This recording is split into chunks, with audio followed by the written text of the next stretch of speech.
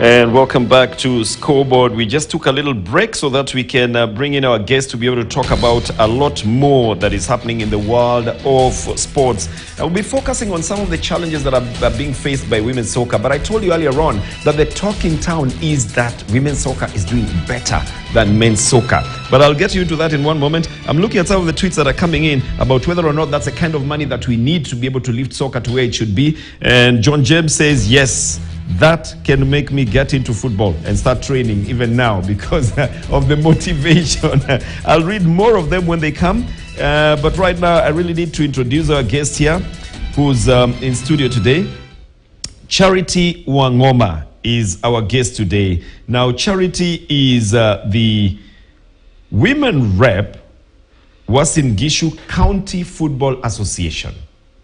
Let's get it clear. She's a women rep Uasin Gishu County Football Association.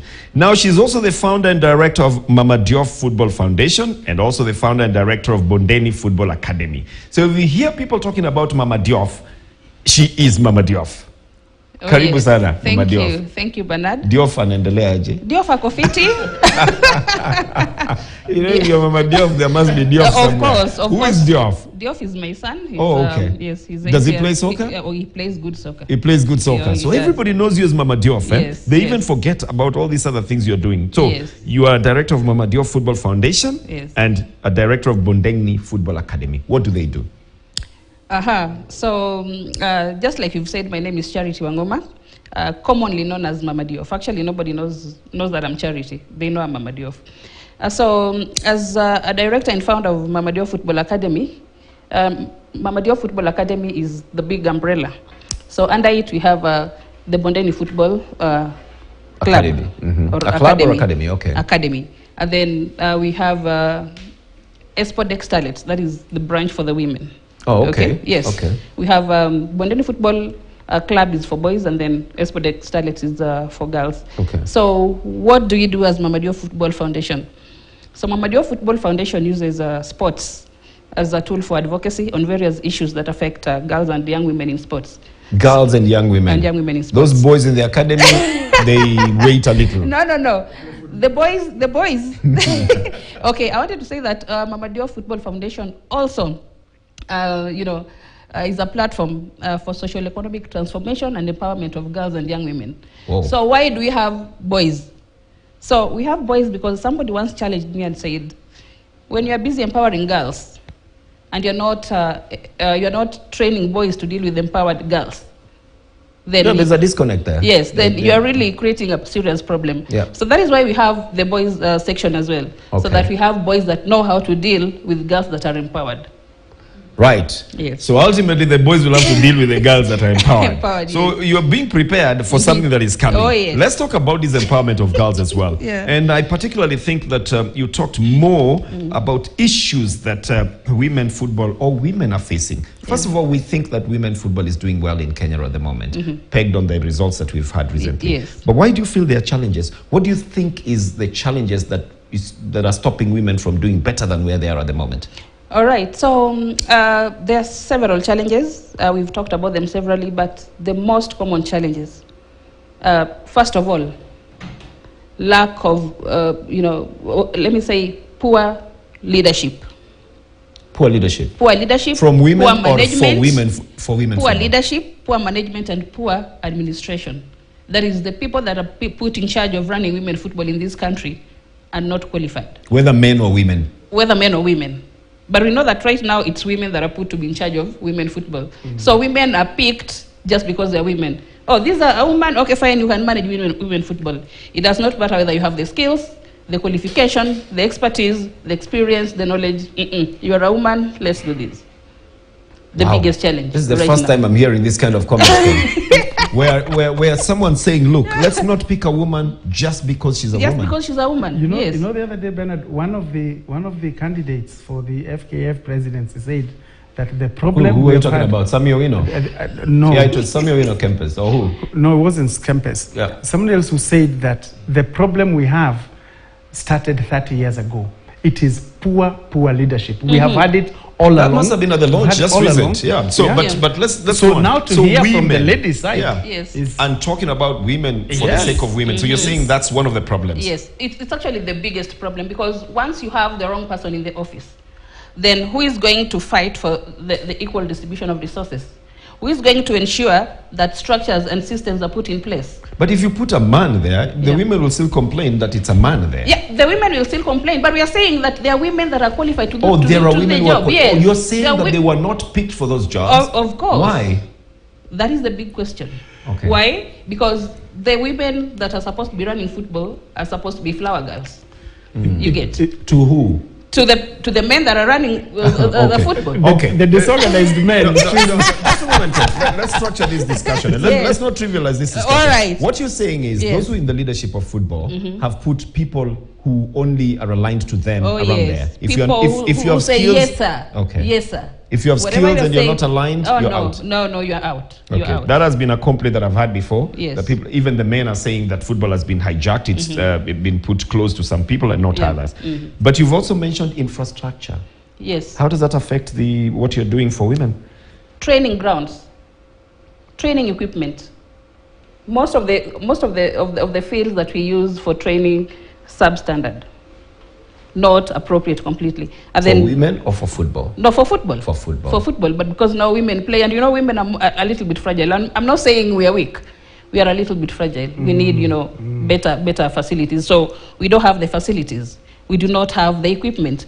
You go to the grassroots levels, girls train barefoot. When you want them to play a match, you now give them boots to play. They have trained barefoot. You want to give them a match to play in boots. There's lack of the training facilities. Now, girls that, teenagers, they have, boots. They're growing up, yes. They're growing up. They're growing. And they don't even have the training bras. We lack a lot of equipment that we're supposed to be using Who for are you training. blaming So for this? Are you saying that it's not... I'm blaming the people that are tasked With that this. responsibility. People that get funds on behalf of the country to run the football. They do not use the money appropriately. The kitting is totally... Yes. It's not there. It's not there. I once was commentating an international athletics event, a world athletics event, and one lady from Ethiopia had just the wrong kitting. And she was, what you're talking about, a teenager. Yes. And she was wearing a vest, but she had nothing under. Yes. And the vest was slightly big. And you know the way sometimes kits are given to the wrong people. Yes, And I can tell yes. you, she had very good place. She was running barefoot as well. But now she had to stop and adjust her bra Yes, because every everything moment. was coming out. Yes, was Not coming every out. moment. Yeah. She actually just had to slow down because now Okay. it was embarrassing because everything was coming And out. you can imagine when it happens when it you're was about one to of- score a goal. It was one of the worst moments, my worst moments as a commentator, because now, what do you say about that? Yeah. You don't want to shame her any Yeah, you further don't than want what is to. going on at the Yes. moment. So I can understand what you're saying in terms of kids, and especially for girls. Yeah. Boys, even when they're playing as teams, in fact, how you know if the player from the opposite side is those who have no shirts The are shirt, playing yes. versus those who have shirts. Yes. In fact, those who have shirts give those who don't have shirts to Exactly. make the team on that side. Exactly. But girls can't do that. No, girls cannot do that. They have So to be then properly their kitted. development becomes slower. Becomes very slow, yes. That makes sense. I understand that. You told me something about unequal opportunities as well. Oh, yes. This is a very big debate in the world at the moment. Equal pay for equal work. Yeah. Now, men don't think that women are putting in all the work, or as much work as the men put in as much as they play 90 minutes as well. What do you mean by unequal opportunities? And pay. There's very big parity in terms of pay and opportunities if you look at what is happening in the world of football for the girls and then for the boys. Let us look at just Premier League. Kenyan Premier League. Kenyan Premier League. Okay. I do not know whether There was no money for the winner. I do. I do. But one sponsor, Sami Owino Kempes, that I think gave money to, was it Gaspo? Was it a second? I actually asked Sami. Oh, you did? He can tell you. Okay. Gaspo can tell you that I asked Sami to kindly give Gaspo something. You cannot put up that kind of a fight and then you walk away with nothing. Second? I mean, Yeah, they were the first runners up. First runner. Yeah, you can imagine. Second, okay. Yeah. So when you kit number one, and also, the number one was supposed to be kitted, I think, 250,000 or 350, and then there was a lot of outcry by the public, and so it was increased to 1 million. But now what happens to first runners up? They put up the fight. I mean, it was a very tight race. And then even now for they the have winners to just win, there had to be that opposition yes, for them to there beat had to to be win. the Yes, opposition. yes, And then yes, now they yes. were supposed to be walking out with nothing, walking away with nothing. So I told them, this cannot happen.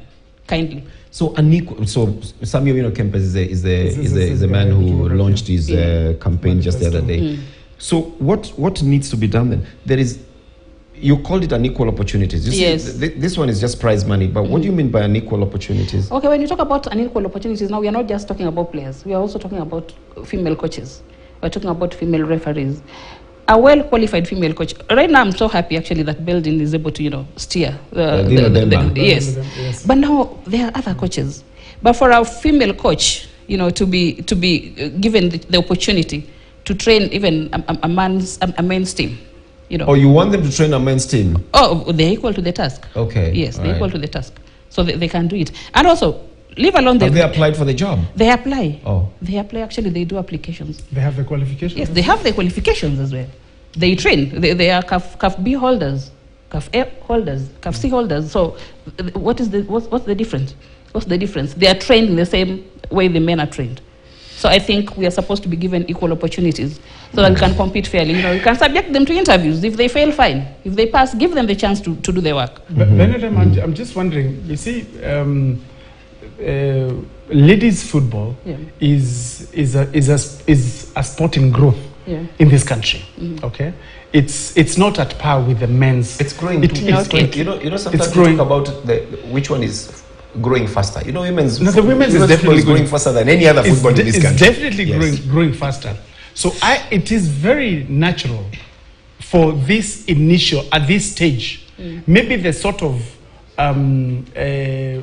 structures that we have in the men's game had not considered that the women's game would grow either this fast or would grow at all. Maybe that is why there are these issues, and maybe what we need is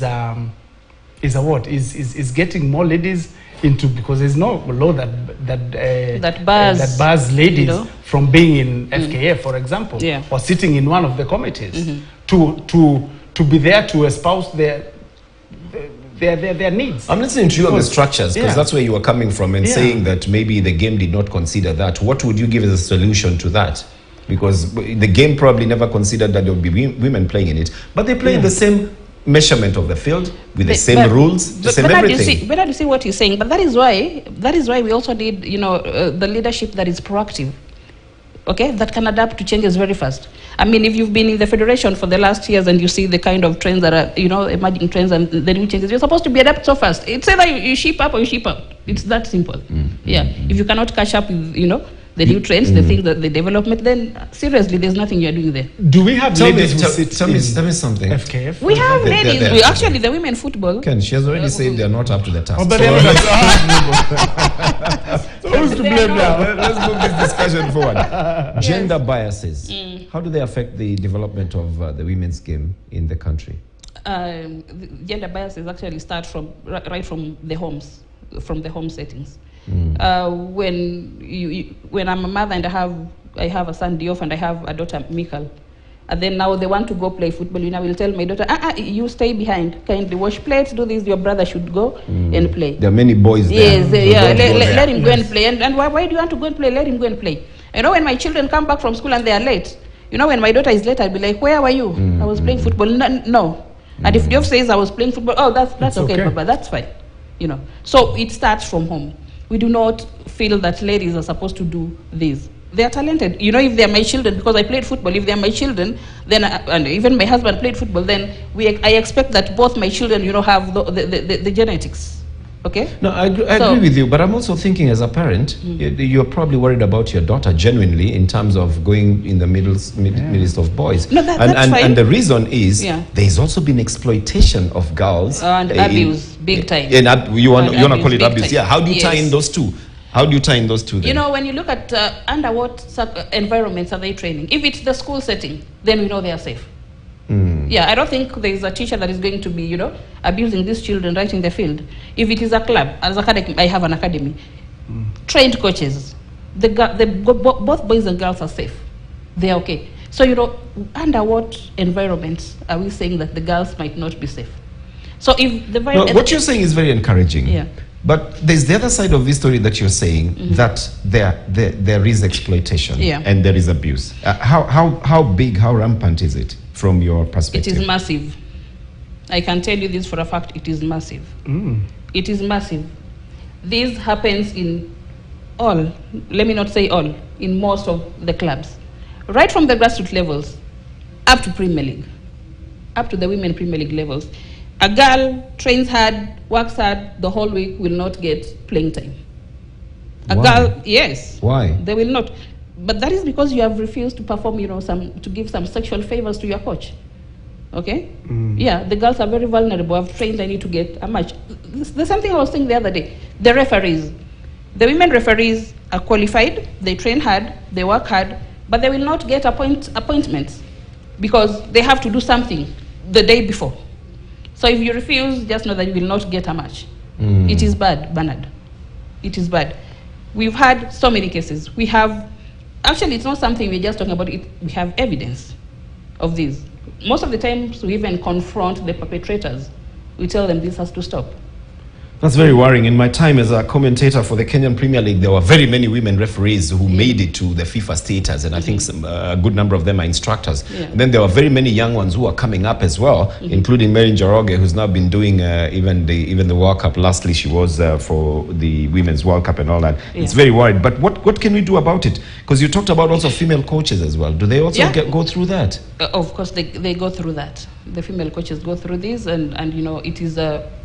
If you want to coach in a certain club, normally the female coaches do not go in as the head coaches. They go in maybe as trainers. So even for you to be given that room to grow and thrive, then there are some things you're supposed to be doing. You've opened up what we call the Pandora's box. Another time I tried to bring my own box of issues, tried to open it. It didn't look as bad as Pandora's. Pandora's box seems to have a lot more bad things that happen there. But what is the solution? What is your advice? What would you want to say? If I gave you an opportunity now to address whoever it is, what would you say about all these things that you have leveled against leadership and everything else? Let us just do things the right way. Let us get women that are qualified, that are experienced, have the right knowledge, expertise and everything to run women football. That's simple. Let us not play around with women football. Equal pay, unequal pay? Equal pay, equal rights, equal opportunities, equal rights, everything. That's going to take a little longer, don't you think, Ken? Let us get the right people in the offices. We have to start from somewhere. I'm just listening, and there's something important. She said that the women who are in leadership are just stooges of the men. And I'm just wondering, many of these positions are elective. So why can't the ladies then some just of them are appointments now. Look at this, Bernard. The FKF structure is such that literally all the positions up there are elective. Okay, what he's saying is also right, but now the let us look at it and the others, but there are employees in there as well. Yes, I'm not talking about the employees' point. What I'm driving at is, can't the ladies also go out and campaign? Okay, like just quickly then, now, who would be the kind of look at the person delegates. Look at how people vote. Who are the delegates that vote in these people? So maybe we've put in because electoral we introduce another element now. We put in electoral codes I think what we are talking about more is from going into what would have been talking about more, and we are running out of time, is the fact that those people who are running football, they are appointed. I mean, it's an appointment given to them. It's not an elective position. Yes. Yeah, that's what I was saying, and that's why she's saying that they've been elected deliberately because of what favors they can give to the. So what is the solution to that? Do we eradicate the leadership? The election is supposed to be coming on in February, isn't it? Yes. The 24th, God willing. Yes. But, the person that ultimately makes all the decisions is elected. Yeah. This is a person that is elected. I'm talking about the woman. Yes. Not even the president of FKF. The NEC member is elected. Correct. So it is upon the Kenyan voters, it is upon the delegates to elect somebody that can do the work, somebody that is qualified. Do you have a vote? Are you voting? I'm voting. Oh, I am voting. It's going to be a choice for vote, or is that going to be a secret? It's not going to be a secret because I'm offering myself as a candidate. Oh, yes. You're voting for yourself. Oh yes, I'll be voting for myself. That can never be a secret. It's out now. Mama Diop is going to be on the ballot for what position? Yes, for NEC member. Okay. What about for president? Who will you go for? You will see. Okay. Mama Diop is going for next membership. Yes. If I was voting, according to what she has told us, I would give my vote to her. We've Thank run out you. of time and I have to run. I really have to run very quickly. We've got a couple of things that we wanted to let you know that are happening over the weekend, but we wish you all the best. Thank you. And we hope that you have a vote. You need to vote the correct people I do have a vote. And you know who you're going to put in. Oh, yes. And we hope you're not going to let us down. We want to be able to bring you back here after the elections to tell us, yes, I'm in the neck and this is what I'm doing for women's football. Thank you very much, Mama Diop, Charity Wangoma, and good luck to your academy as well. Asante. And Ken Shege, yes. we have to go now, and we have at least enlightened you on what's happening in women's soccer. If you are one of those people who is there, just make sure you're doing something that stops whatever she says from happening around there. But we're going to go now. We'll leave you with what is going to happen over the weekend. I've seen your tweets as well. Unfortunately, I can't take all of them because of time. Here is what is lined up for the weekend for you. Put it on your diary so that you don't miss out on the sporting action.